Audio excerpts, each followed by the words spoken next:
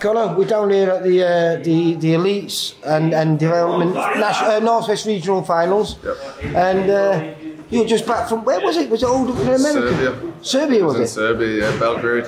Where you represented the GB at 86 kilos? 86 kilo cruiserweight. Is that a new division that's been made now in the amateurs? Yeah. And I'm still going to be boxing at light heavy, but. So it was just for that one tournament you stepped up? I thought, do you know what, the space was there, so I thought, let me shoot my shot and give it a go. And you went over there and you won your first 2 fights? So I won my first fight against, I don't know, Israel, something like that, I don't know. But yeah, first fight won, second fight against Mexico, third fight against Belgium, which I lost by 1 point. Which I thought I nicked, but... Well, hang on, so we're still in the points in the amateurs then, is it? Oh yeah, it's still 10-9, but it's points all added up, isn't it? Yeah, right. Yeah. So, one judge, 1 point is what it is. But you know, what a great experience for you. It was an amazing experience, yeah. That's really, I wanted to go and get the experience, wanted to medal to be fair, but didn't get it. Because the last time you went to the Worlds was as a youth, wasn't it? And you got a bronze medal. Yeah, I got a bronze. Sorry, mine went back. I went to the youth and Europeans. I went to the Europeans and Worlds as a youth. Yeah, it was, wasn't it? Bronze medal in both. And then went, obviously.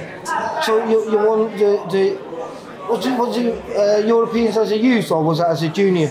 A youth. I won I got a bronze as a youth, as a junior. Which is what qualified you for the World then? Which qualified me for the World, yeah. Right. But then I didn't get, I went as a junior as well, but I didn't get it. Oh. So at 80, if you're going to go back down to 81, are you the new #1 at 81? Because Ben Whittaker's turned over now, hasn't he? And he was. Turned over. There's still 3 of us. There's 3 of us. I don't know where we place. We've got me, Aaron Bowen, and George Curry. Yeah. So wherever we're placed at. So it's like all 3 of you will be put forward to major competitions though, as representatives. So you'll get put in there, and obviously the one who does the best and brings home the most medals, he will eventually elevate himself to that #1 position for the Olympics. Qualifiers and then the Olympics. Is that 2024, is it? Yeah, it is, yeah. Is that in Paris? Paris, yeah. Around the corner. Just fly over. Yeah. So listen, it looks like everything's going really well for you. You're down here because you've got, in fact, he's in the background there.